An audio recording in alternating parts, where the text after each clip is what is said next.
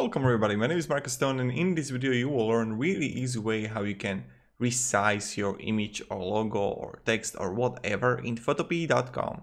So Photopea, I don't know how to call it, guys.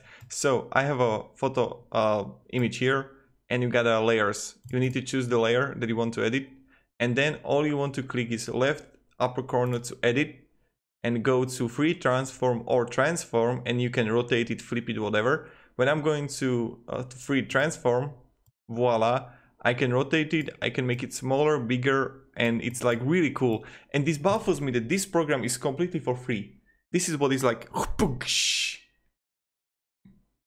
how is it possible? So this is how you can do it. You can also, let's transform horizontally, vertically, like really